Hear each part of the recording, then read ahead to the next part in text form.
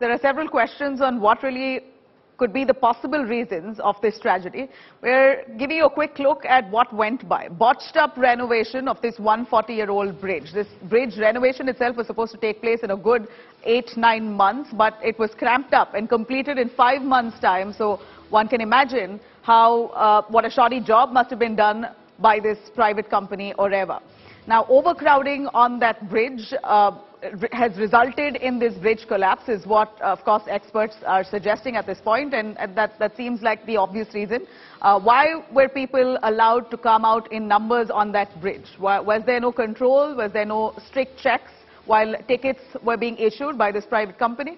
Local operators allowed for crowd flouting norms. Now, despite there being strict suggestions, and there are posters all over, signages that says overcrowding not allowed, selfies not allowed, and basically protocols on what to do when you get on that bridge. It appears that there was nobody to monitor these crowds brazenly flouting all those norms.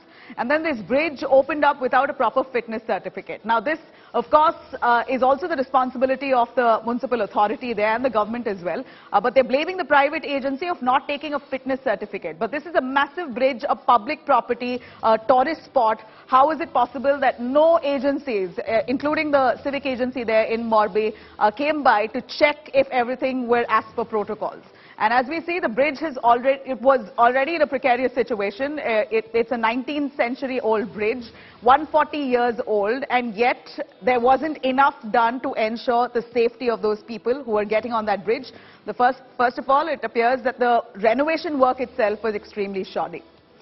Now, who is to be blamed? As much as there's one shifting the blame on a private agency, there are several questions being asked on the Gujarat government's role as well. Poor upkeep and maintenance of this British-era bridge. Why was the government not, why didn't they take enough responsibility to ensure that this bridge was kept in place, if at all they plan to allow the public on it? The Oreva Group, quite naturally, this is the company that's also been mentioned in the FIR. This is the private agency that's been given the tender by the government to renovate this bridge and maintain this bridge. Clearly, shoddy renovation work, rushed up repair work, and they've allowed for overcrowding on that bridge. And that itself seems to be the primary reason of this bridge collapse. And moreover, it appears that this company, Oreva, has sold tickets.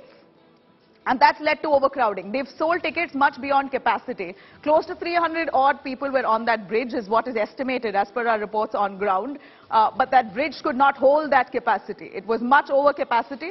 And this bridge, as far as we see, was reopened without the civic body's nod. And that's what the civic body claims, shrugging off responsibility. Of course, it's the civic body also to be questioned at this point as to why was there no due checks. It's a public property, a public place, a tourist attraction. Why was there nobody from the civic authority there present to ensure that it's all safe and under control? Now, clearly we see no safety checks were carried out for this bridge before it was reopened, and that's primarily the mess here that resulted in brazen flouting of norms, because there were no prior checks by any agency whatsoever. And all of them, it appears, have acted against the protocols. So clear violations here on every level.